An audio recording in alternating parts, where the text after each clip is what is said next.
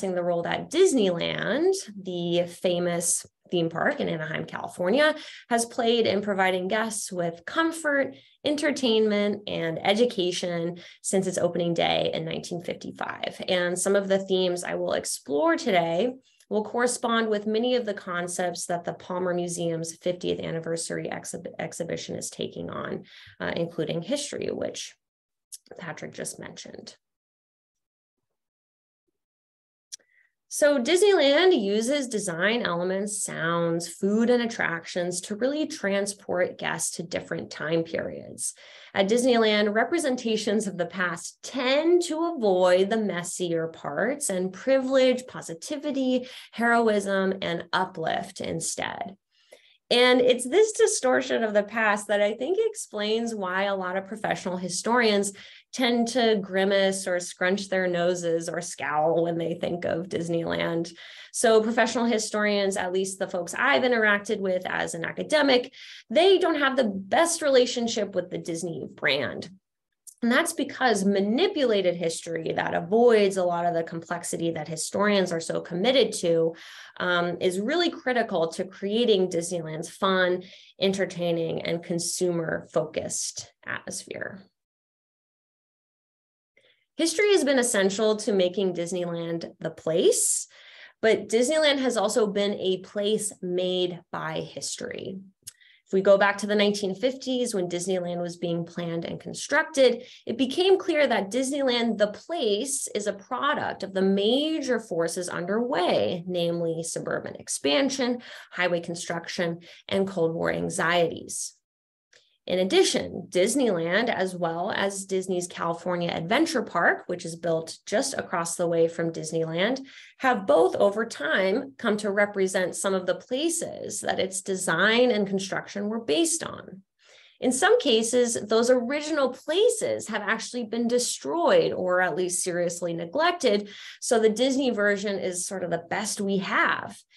In other cases, those original places do exist, but to many, the Disney versions now are more real, more tangible, more accessible, and even preferred to the original. I want to also discuss this concept of community with all of you tonight. Now, as a corporation, Disney is typically equated with conservatism and a pro-free enterprise ethos. But I would like to discuss the wider range of communities that, once they establish a connection with the brand, have in fact pushed it to be more equitable and more inclusive. I think Disneyland's cast member cohort is one example. There's a very strong tradition of Disneyland employees banding together to demand a living wage, better healthcare, and less restrictive dress codes. And as we will see, vocal fans of Disneyland have also been a powerful force in shaping what kinds of behaviors and representations are permitted at the park. As a result, we see them essentially directly participating in determining the values that the corporation embodies. And they also have a role in charting the course for the company's future. Disneyland has always been in the business of trying to predict the future. There is a reason one of the park's centerpieces is called Tomorrowland. Now, this section of the park has primarily been utilized as an advertising opportunity for corporations and also a way to highlight the futuristic intellectual property, Star Wars, Buzz Lightyear, that Disney owns. But it has also been leveraged to offer optimistic predictions about technological innovations and signal the superiority of American capitalism. But future does not just apply to the land of tomorrow in the park. Future also speaks to the intent of Disneyland to educate, perhaps others would use the word indoctrinate, future generations of American citizens and also visitors from all over the world. In these respects, Disneyland at once predicts and shapes the future. So my talk actually won't be segmented into these particular themes, but I will offer examples of how they kind of work together to infuse the Disney park experience. What I thought I'd do first is actually take us back to the 1950s, to Disneyland's development and construction in Southern California, which was fundamentally shaped by the post-World War II economic boom. Huge federal government expenditures during the war brought the U.S. economy out of the Great Depression. And for Southern California, more specifically, wartime spending greatly enriched the area. The government injected $35 billion into the state by 1945. Not much later, Congress's GI Bill would fund education and home ownership for returning veterans. Later on, President Dwight D. Eisenhower helped launch a massive federal construction project when he passed the Federal Highway Act of 1956. The result was this impressive interstate highway system funded largely by federal gasoline taxes. Now, the purpose of these highways was to serve the needs of defense, also commerce, but to really just improve the standard of living for everyday Americans. The interstate highway system is something that inspired what historians refer to as the second great age of the automobile. Now, federal investment in car culture was going to do quite a bit to shape Southern California and Disneyland's construction at mid-century. When it came to deciding where to locate his planned Mickey Mouse Park, as Walt Disney originally referred to it, he sought out the help of the Stanford Research Institute, which performed research and development projects for the government and also for private companies. Now, Anaheim was selected as the location for the park ultimately, in part because it was located right alongside the projected route of the Santa Ana Freeway coming out of Los Angeles. Walt Disney figured that the freeway would accelerate residential growth in the area, and by golly, he was right. The freeway ultimately put Disneyland right in the middle of suburban expansion. Much of the early marketing for the park emphasized how easy it would be to drive and park your car there. And Disneyland benefited directly from Eisenhower's highway project. The highway intersecting with Disneyland was incorporated into the federal highway network as part of Interstate 5, which generated even more traffic for Disneyland. Now, car culture seeped into Disneyland in other ways too. The attraction on the screen here, that is Autopia. It was one of the most popular attractions at the park from the time it opened. And look at that rider, he behind the wheel, looking very excited and very intently at the road. According to Walt Disney, this ride actually had educational value. Disney explained how the miniature gasoline-powered cars would teach children how to drive safely on the rapidly growing highway system.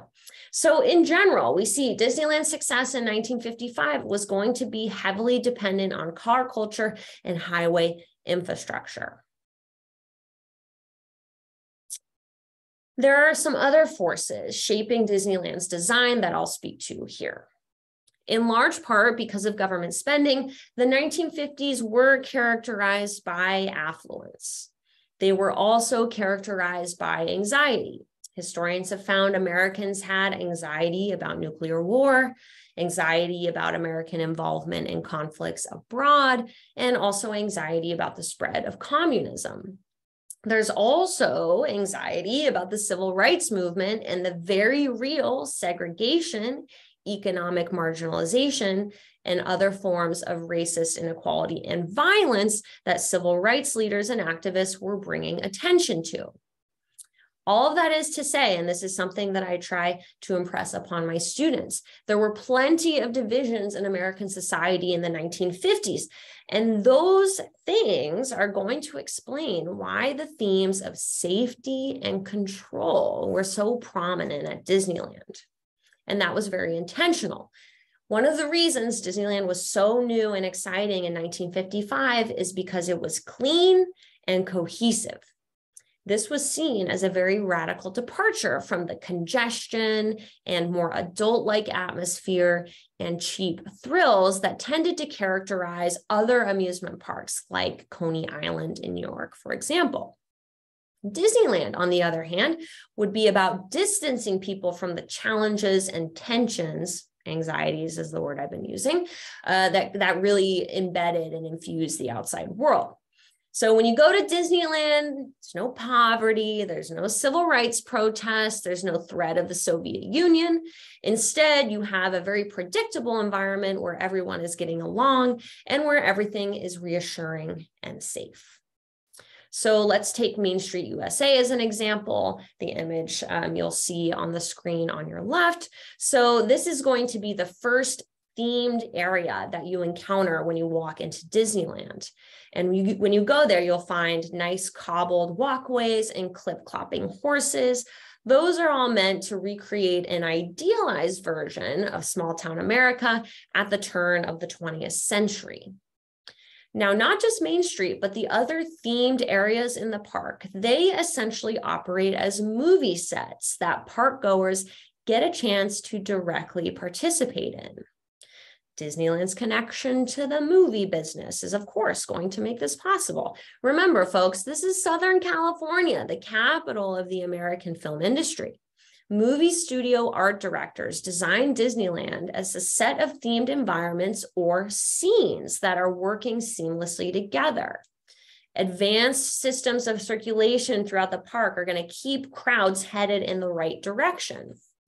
And I think one of the best ways to get this sense of a carefully cultivated movie-esque environment is from how people talked about Disneyland and its employees right at the beginning. The park itself was often referred to as the show, and its employees were reminded constantly that they were in show business. Even today, employees are called cast members, and customers are referred to as the audience. During Disneyland's development, Marty Sklar, he was the one responsible for the park's marketing materials. He was instrumental to this new vocabulary. More specifically, he tried to eliminate the word ride and replace it with terms like adventures, experiences, or stories instead. What I'd like to do now is explore some of those themed environments in more detail and comment on the role of history in Disneyland storytelling. What made Disneyland different and marked it actually as a theme park as opposed to just an amusement park was its ability to transport guests to different times and places, some far off, others much closer to home. As the park has grown and evolved over the last several decades, I would say this mission has remained the same. Today's guests at Disneyland can walk through dioramas of the Pacific Islands, Asia, and Africa in Adventureland, the legendary Wild West of the 19th century at Frontierland, and the streets of the French Quarter in New Orleans in the mid-19th century, all on the same day. It's fabulous. Now, in these spaces, visitors encounter curated versions of the past that are intended to keep them entertained for as long as possible. Disneyland's themed environments are essentially an activity all on their own. Your surroundings are a visual and auditory feast to be enjoyed while literally eating a meal, or perhaps buying a souvenir or waiting in line for attractions. In these spaces, it's important that the outside does not creep in too much. Anything difficult or unpleasant or controversial is going to be taken out to ensure that visitors are not just having fun, but also staying there as long as possible and spending money. For Disneyland's designers, history essentially operates as an extractive industry. So symbols are picked out of the past, ones that are going to make you feel adventurous, brave, heroic, exotic, or maybe just warm and fuzzy. And for some, Disney's manufactured versions are an improvement on the real. And I think Walt Disney's comments from the day that New Orleans Square opened are illustrative of this. So New Orleans Square, the one pictured on the screen, it's open to the public at Disneyland on July 24th, 1966. That day, Walt Disney hosted a ceremony with then New Orleans Mayor Victor Shiro. And in his remarks, Disney joked to the mayor that his version of New Orleans was much cleaner. He also made the joke that his version cost more to build than the Louisiana Purchase, which of course secured New Orleans and an incredible amount of acreage for the growing United States.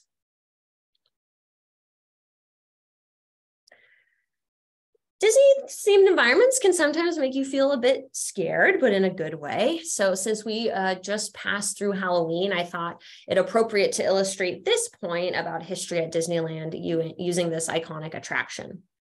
Now, this, of course, is the exterior of the Haunted Mansion, iconic, described by Disney's promotional materials as, quote, a spooky tour through a house of happy haunts. So now you might not know that the Haunted Mansion was not one of the attractions available to guests when the park opened in 1955. Ideas for a New Orleans themed area with its own major anchor attraction were present from the beginning, but the Haunted Mansion is ultimately not going to officially open until 1969. And that was after, as I just mentioned, New Orleans Square was completed. So what I'd like to bring onto the screen now is the Shipley-Ledecker House. When Disney Imagineers started planning in New Orleans Square, they did library research and actually traveled to the American South to seek out local legends and ghost stories and architectural examples. Now, historians, bloggers, and official Disney histories all point to the Shipley-Ledecker House as the most direct model for the Haunted Mansion's exterior. This building was constructed in Baltimore, Maryland in 1803. And the three-story house, which is accentuated by wrought iron porch railings and large pillars, emerged in the early 19th century during what historians refer to as the Greek Revival architectural movement, which spanned the late 18th and early 19th centuries.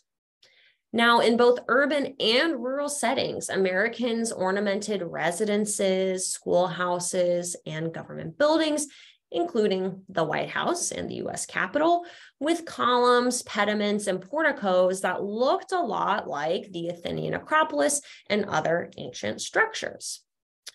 Now, interestingly, Greek Revival is going to become particularly popular among slave owners in the US South. Now, there's not essentially a consensus among architectural historians about why. Some argue that slave owners adorned their plantation houses this way to justify slavery as an honorable, desirable, and fair institution stretching all the way back to ancient Greece. Other scholars suggest that plantation owners adopted Greek Revival not necessarily to make a political point, but because they wanted to be understood as having fashionable taste. So they wanted to impress people with their elegance and sophistication and prestige. I think it seems likely that multiple factors were at play here when it comes to Greek Revival's popularity. For another example, if you will allow it, I'll step just slightly outside of our Disneyland contours here and hop on over to Disney's California Adventure Park. Now, this park opened just across the way from Disneyland in 2001. I actually, as a young kid, happened to be there on opening day, mostly by accident. My parents weren't really aware that we were going to be there on the actual day that the park admitted visitors, and it was a really interesting experience. I have a different relationship to Disneyland now than I used to, but for those of you who haven't had a chance to visit California Adventure, this park is essentially designed to introduce audiences to California's diverse flavors and personalities. So that would include, for example, the famous piers of Southern California, the star-studded streets of Hollywood, the wharves of the Bay Area, and also the tremendous redwoods and rapids of the northern region. The park has changed quite a lot in recent years, in part to feature beloved characters from the Pixar films, and also to make room for Disney's acquisition of Marvel, which is very valuable intellectual property. But there have been some interesting stylistic adjustments that I'd like to bring your attention to. So What you see here on the screen is the original entry gate for California Adventure, which featured larger than life letters spelling out California, as well as a replica of the Golden Gate Bridge and a massive ceramic mural with scenes of Los Angeles, San Francisco, San Diego, Monterey. It's really, really something, and the detail is very impressive. Now, this imagery replicates what you might see on a postcard, telling a family member, "Wish you were here," or "Greetings from the Golden State." Now, what happened in around 2007 was a major redesign of California Adventure as part of CEO Bob Iger's plan to essentially reinvest in the theme parks. So this redesign cost an estimated $1.1 billion. It also included a brand new entrance for California Adventure. The new entryway mimics the design of the Pan Pacific Auditorium, which was a 100,000 square foot venue built in Los Angeles in the 1930s. Over several decades, that space hosted many notable performances and celebrities, including the Ice Capades, the Harlem Globetrotters, Elvis Presley, and President Dwight Eisenhower. Now, the 4 teal towers and white flagpoles above the Disney turnstiles also offer us a window into the rich history of the Art Deco movement, which had a worldwide impact in the mid-20th century. Now, interestingly, the phrase Art Deco doesn't get invented until the 1960s. People living in the 20s and 30s used other labels like modernistic or zigzag to describe what they were seeing. But this terminology to describe Art Deco is really going to speak to the major transformations that occurred between the 2 world wars. Innovations in lighting and transmission made electricity much cheaper and much more widely accessible. Automobiles, steamships, the transatlantic phone service, radio towers, and other inventions are going to allow people to quickly connect with one another, even when separated by very large distances. Many people living in the 20s and 30s felt like they had entered a truly modern industrial age where life simply moved at a faster pace than it did before. And those feelings are going to be produced in the characteristics that we associate with Art Deco, including, kind of the hard angles, which remind me of a bolt of electricity. Also the use of gold and silver, really brilliant colors. But there's one other thing at work here, actually, when it comes to the Pan Pacific Auditorium, which is pictured here on the screen, that explains that turnstile design that we ultimately get at California Adventure. So there's, for those who don't know, a worldwide economic depression that hits in the late 1920s, and it leads to a really serious re-examination of art and design. The elaborate ornamentation that is typical of Art Deco really, to a lot of people, didn't make a lot of sense during this period of economic uncertainty, and it could be perceived as sort of garish, right? So in the United States, this trend of streamlined moderne becomes more prevalent. So Art Deco and streamlined moderne are going to share a lot of characteristics, but streamlined moderne is going to utilize more inexpensive, easily replaceable materials. That would be things like white cement, stucco, glass brick, and linoleum floors. Now, the 1930s is also the heyday of the transatlantic ocean liner. So many of the motels, bus terminals, gas stations, and event venues, including the Pan Pacific Auditorium, are built with ship-like details like metal railings and portholes. Now, the Pan Pacific Auditorium no longer exists. It closed after the Los Angeles Convention Center opened in the 1970s. Unfortunately, a fire got to it in the 1980s, and bulldozers eventually took it down in 1992. But this iconic this iconic structure is going to live on not only at the entrance to Disney's California Adventure Park, but also Disney's Hollywood Studios in Orlando, Florida. Now, In some cases, the origins of Disney representations are pretty clear. In others, they are less readily identifiable, at least to the guests who are participating in them. And I will hop back over to Disneyland, to Splash Mountain specifically, to explore that idea. Now, Splash Mountain, as you can see from the image, is a log flume ride that, as you cannot see from the image, follows the attempts of three critters, Brer Bear, Brer Fox, and Brer Rabbit. And the bear and the fox are doing all they can to capture that darn rabbit. Now, interestingly, by the time Splash Mountain opened at Disneyland, and that was in July of 1989, many Splash Mountain riders actually did not know who the Brer critters who were populating the internal spaces of that log flume ride were. And if you read newspaper coverage from that day, I mean, there were journalists very interested in this new attraction, and they're interviewing riders, and they're saying, I don't know who those critters are, but that drop was amazing. Now, they certainly enjoyed, again, the big drop at the end that is pictured here, as well as the whimsical music and the animatronic animals, but they were not familiar with how those characters came out of Disney's infamous film, Song of the South. Now, to tell the story of the Song of the South and Splash Mountain, we actually have to go back to the 1860s. So that is when journalist Joel Chandler Harris was working as a printer on the Turnwald plantation in Georgia. While there, he started collecting folk tales from the enslaved men and women who labored on the plantation. Now, the composition of these stories is really interesting. They're going to reflect the long-term impacts of the transatlantic slave trade, in that they combined African, Caribbean, and American influences all together. So Harris went on to publish these stories in a book titled Uncle Remus, His Songs and Sayings in 1880, and he would use this material again in other books throughout his career. Now, in the late 1930s, the Disney company negotiated with the Harris family for the film rights to the Uncle Remus stories, and that is going to be what the 1946 film Song of the South is based on.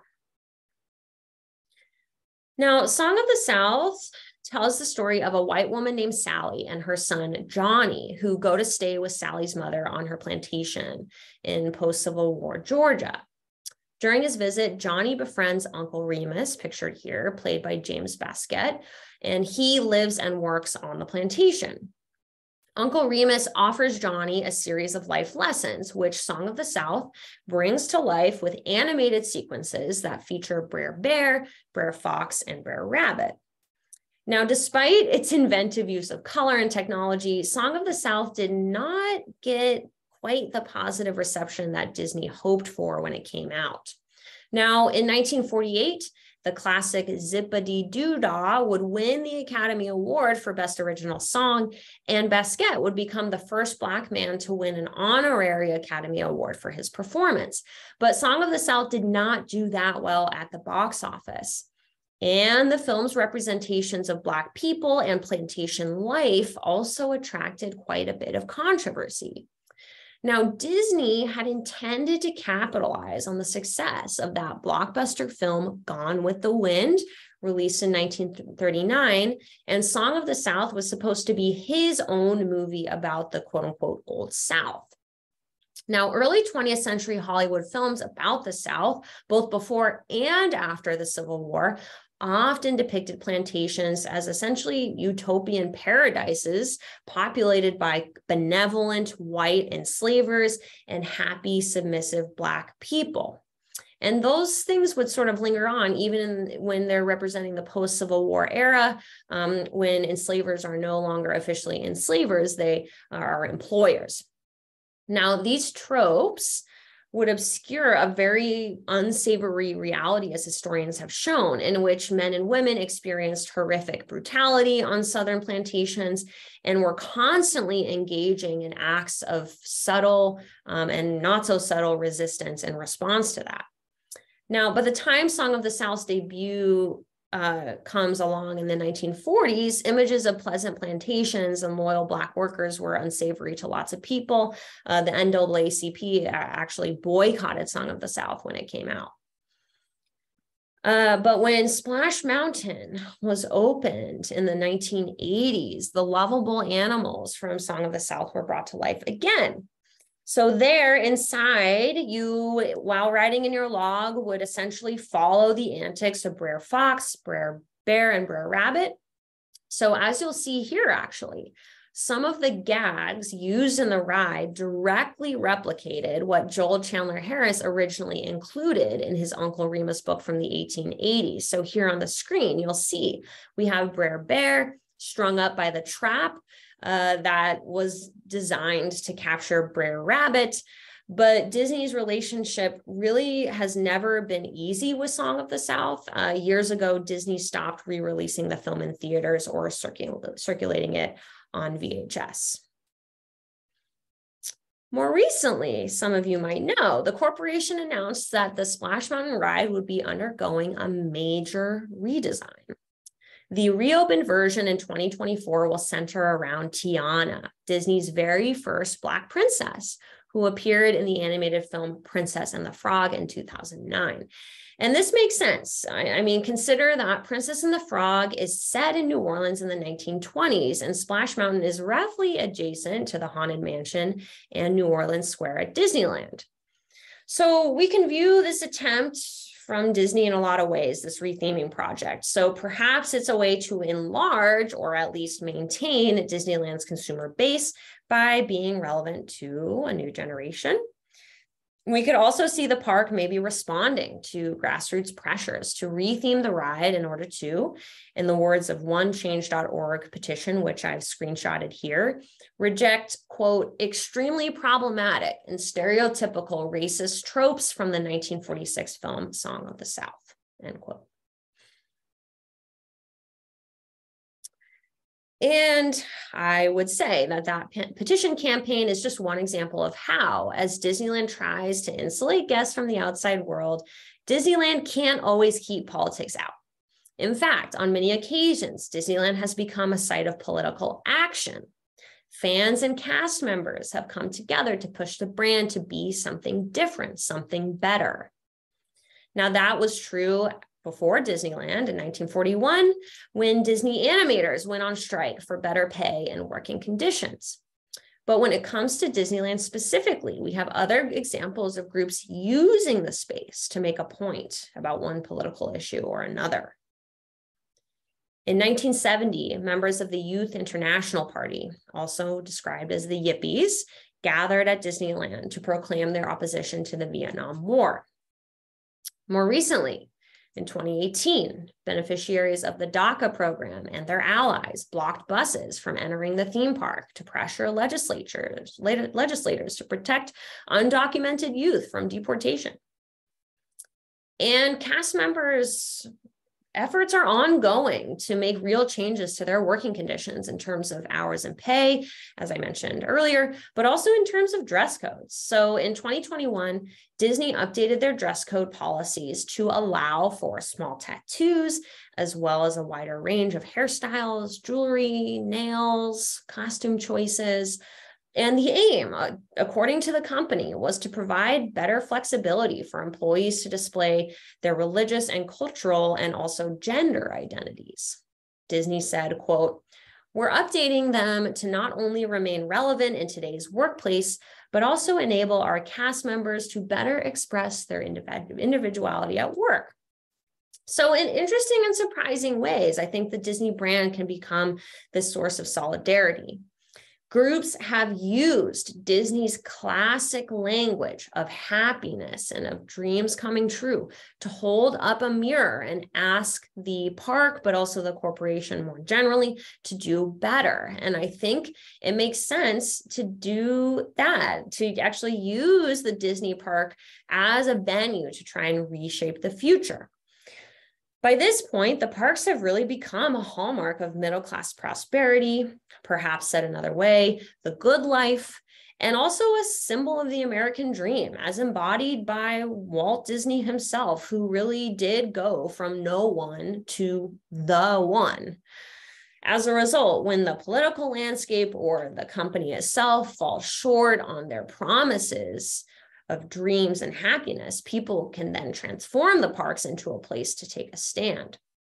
And because Disney as a corporation is so large, so pervasive, and so powerful, turning that ship could help encourage more equitable workplace and representation practices elsewhere. And this is something that animators realized in 1941 when it came to taking on Disney and trying to unionize. Basically, if we can turn that ship, then the jig is up, okay? Now, with all of these things, of course, there has been backlash. The story really doesn't end there. A wide range of employees and consumers feel attached to the parks, as evidenced by the backlash that always comes with changes to the space and to any park-related corporate policy. So critics will claim that they are actually the true owners of the Disney experience and that any updates are simply a response to an overly, quote unquote, woke consciousness that is diametrically opposed to the park ethos or to what Walt would have wanted. And I wanted to give you a few examples of this. Take the announcement that alcohol was going to be sold at Galaxy's Edge in Disneyland. So Galaxy's Edge is a Star Wars themed area that opened at Disneyland in January 2020. And it's the only place inside of Disneyland proper, of course, aside from the swanky membership only VIP Club 33 that sells alcohol to park guests. So the fact that Oga's Cantina, pictured here, would offer alcoholic beverages was really big news, because before that point, Disneyland had maintained a strict dry policy that came from Walt Disney himself. He's quoted at one point as saying, quote, "No liquor, no beer, nothing, because that brings in a rowdy element," end quote. Now, this change provoked lots of responses in the form of op-eds, blog posts, social media comments, and many of those are going to fall into the category of rationalizing why alcohol should not be allowed at Disneyland. Because as you'll see from a snapshot from one blog post, alcohol would threaten the character of the Disney parks, right? It's for children. Alcohol causes people to get drunk. Yes, that does happen. And again, as I mentioned, Walt wouldn't have wanted that. Okay, so that's the language that we see in response. Now, the change to Splash Mountain I mentioned earlier prompted its own flurry of conversations online. In fact, another set of competing petitioners demanded that Splash Mountain remain the same. So I will quote the petition pictured here. "It is absurd to pander to a small group of Disney haters that don't understand the story and retheme such a nostalgic ride. Modifying Splash Mountain will not change history and will only encourage the easily offended to continue making desperate attempts at finding offense in additional attractions." Now, that is from the description of the petition itself, and I've also perused the comment section a bit, which is really something. So I'll just share one piece of feedback that I think really captures the overall perspective. So one commenter wrote, quote, "Sick of this whole offended PC crap. There is nothing racist or offensive about this attraction." Now, what I'd like to do as I wrap up here is tell you that a lot of the research that I've just shared with you here is a result of Enchanted Archives, which is a digital public history platform I developed in 2017 that is really supposed to introduce guests at the park to the historical roots of the food and aesthetics and attractions that they're taking in at Disney. So as you'll see from this slide here, while waiting in line for rides or walking around the parks, users can access our location-enabled, mobile-friendly maps to learn more about their surroundings. Now, the idea here is that you can actually see your own little dot on that map if you enable location access, and you can bring up content near where you are standing. So if you were in line for Splash Mountain, for example, you would see the little bunny rabbit icon next to you and you'd say, oh, okay, so this is relevant to Splash Mountain. Let's read more about the history of the Brer critters, which I shared with you here today. Now, other topics on the site include the real pirates of the Caribbean, as well as the LGBTQ authors behind beloved Disney films like The Little Mermaid and Mary Poppins, and also the history of the actual Matterhorn Mountain in Switzerland, which some people who I've discussed this with are shocked that there is a real one and just assume that the Disney version, they called it the Matterhorn. So the site has 2 digital maps, which I describe as libraries. One is going to be for Disneyland and one is going to be for the Magic Kingdom in Walt Disney World. Now, exciting additions to the site have been the walking tour titled Walt Disney: A Life in Color, which uses 10 stops throughout Disneyland to tell the story of Walt's life and career. And my purpose there was really to break down this larger than life image that we have of Walt Disney and explore some of the major events in his life using the park to do that.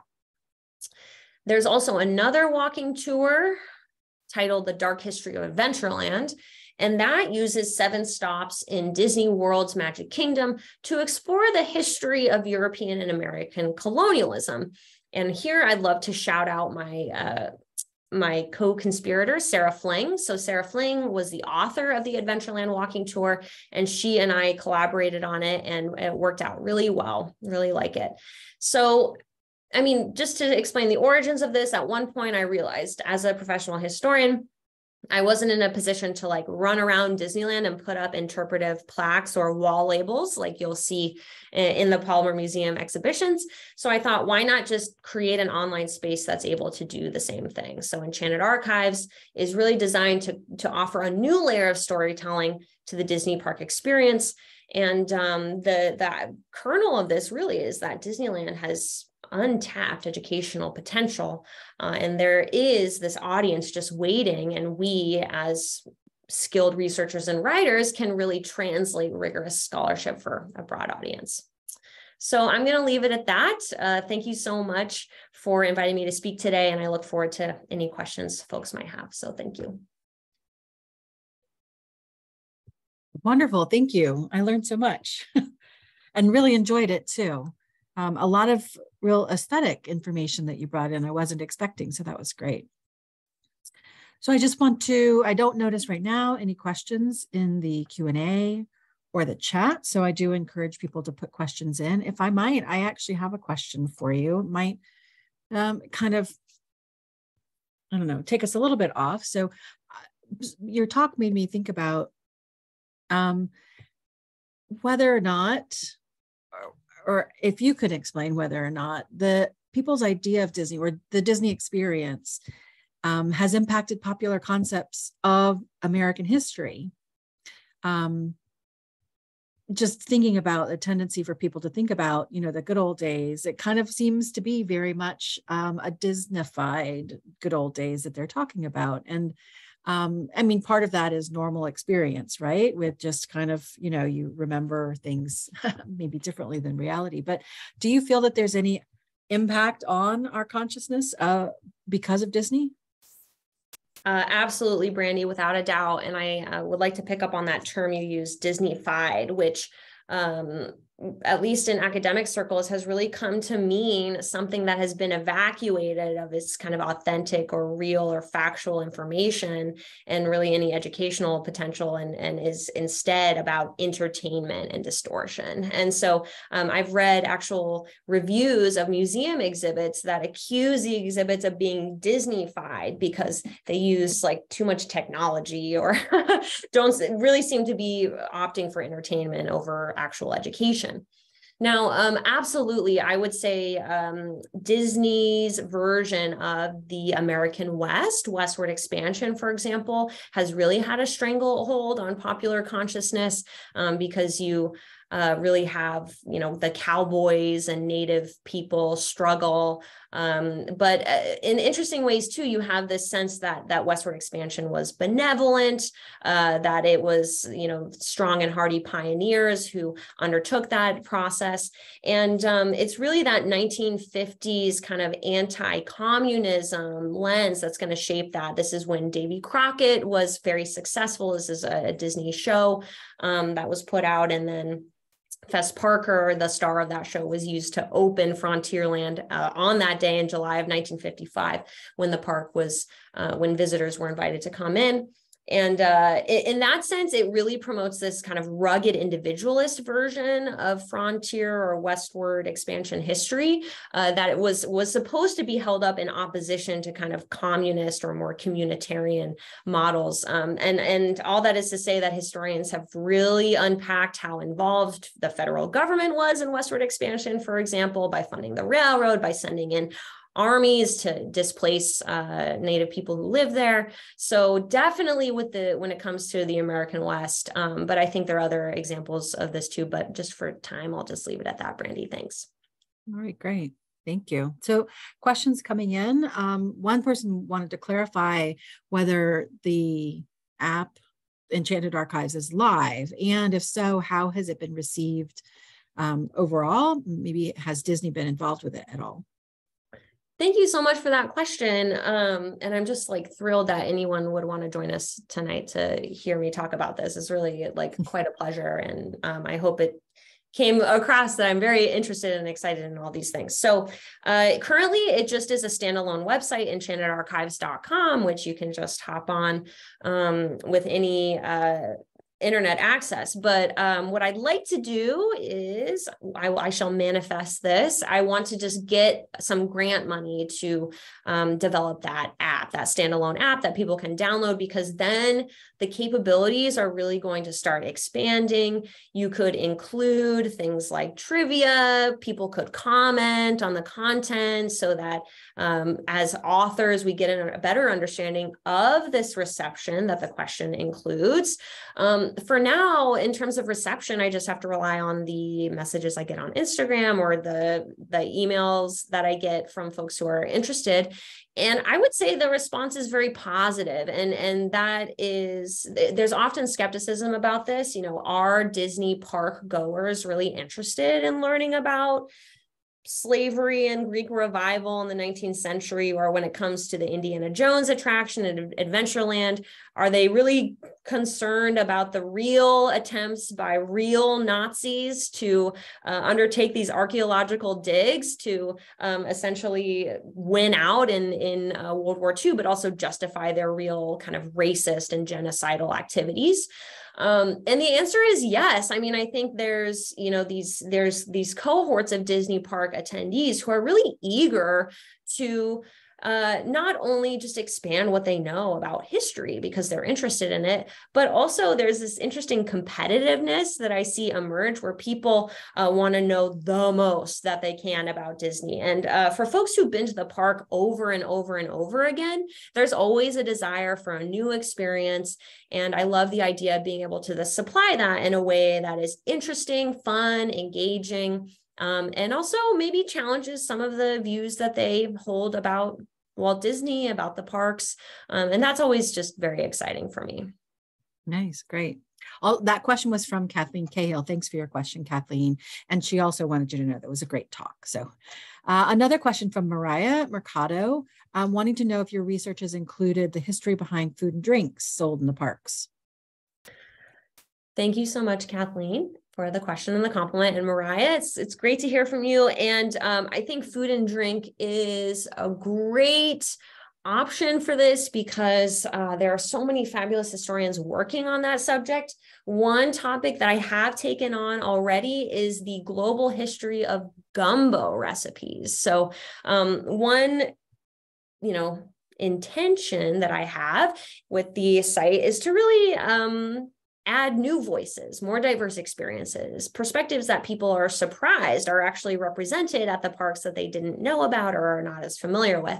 And so when it comes to gumbo, I mean, basically that's an immigrant story, intersecting with sort of enslaved populations, Caribbean influences.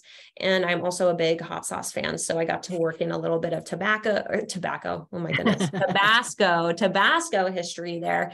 But to your point, Mariah, I think there's much more to be done. We feature rum history a little bit in that Real Pirates of the Caribbean post. But again, I would say Disney's always coming out with new food experiences at the parks, and so many of that is going to have rich and complex historical roots. Nice. Thank you. We have a couple of questions around Disney World in Florida. I'm going to combine them. One from Marianne Stankiewicz about whether or not the app is including Disney World, or if you have plans for that, since it's closer for us on the East Coast.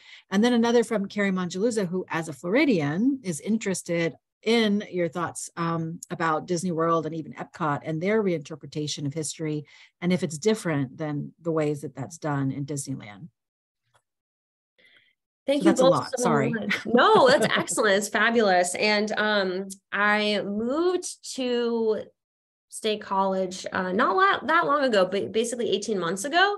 And before that, I was living in the American West. So I grew up in Phoenix, Arizona, then was living in Santa Barbara, California while I was in PhD school, and then in Salt Lake City, Utah. And so Disneyland was sort of my home park. And I also love the sort of tension between Disneyland people and Walt Disney World people. I think it's great. And so actually, I have not been to Disney World in years and have sort of relied on other people who affiliate more with Disney World, are from the East and have spent more time there, to give me some sense of how we could build out the Disney World experience. And gosh, I'm sure if any of you are familiar, it feels like limitless possibilities, because Disney World has so many different parks. And so right now there is a map that has a few entries for the Magic Kingdom at Disney World. And also the Dark History of Adventureland tour is of the Magic Kingdom in Disney World. So it's sort of growing slowly. But I think when it comes to like American Revolutionary War history, colonial history, I mean, there's more of a representation of that at Disney World at the Magic Kingdom, and I think that is great. But I also have some folks who I met through sort of Disney Instagram groups, who are also scholars and who are scientists, and they say, well, there's huge educational potential at a place like Epcot, and I'm so excited by that, and because I love the idea that this website would feature, and then ultimately the app that I would like to develop would feature all varieties of expertise, right? And again, sort of cross over that Disney threshold in a way that says, look, like this is a very accessible audience. Sometimes they are literally a captive audience because they are waiting for 45 minutes to board Peter Pan's adventure or whatever. I just think, what a great way to engage them and to add some complexity to what they're looking at. Nice. Very nice. Thank you. All right. Some final comment and question from Joyce Robinson saying, loved your talk. She grew up going to Disney World when it first opened, but wondering if you have any thoughts on the Disneyfication of Broadway. I would say, Joyce, thanks for that tough one. I like it. I teach U.S. history here at Penn State. I teach the first half of the survey, part one, if you will. And one of the units we cover is the American Revolution. And I promise I will get to the point here. A lot of students come in what we might say is like the Hamilton version of the Revolutionary War and the experience and the debates that were underway during the founding of the nation among the quote unquote founding fathers, right? And there's some good writing on this, and I won't claim to be, a real expert, but I think that there are concerns among people about what how Disney and how their very elaborate shows have then kind of seeped out to affect other places of entertainment or education, including Broadway. And I'm glad you're bringing this to my attention, Joyce, because I think that's a really interesting angle. And I think that probably people are upset about it because they feel like maybe things like the acting are being underplayed or the singing to just have, like, I don't know, fireworks going off or something. But I'm hoping that there are also points of reconciliation, the same way that there are between Disney and historians. I'll share just one anecdote. Disney has helped advise Smithsonian exhibit designers on how they're going to mount exhibits. That was true at the National Museum of the American Indian, for example. And I heard a great panel presentation about it once. And so there are ways that there can be this collaborative effort where Disney is sort of investing in a sincere way in educational institutions. Maybe there's some way that that could happen on Broadway that feels sort of productive and not like it's alienating its fans. Nice. Great. Thank you so much for covering those questions, some additional interesting ideas that we got through that. So it was a wonderful talk. Thank you so much, including the themes from the exhibition from the very beginning, and then really illuminating that interplay, right, between making history and, right, just how our individual selves make history, including Disney. So really appreciate it. It was lively, and I thank you so much. Thank you, everybody, for attending. And we're off. So have a good night, everybody.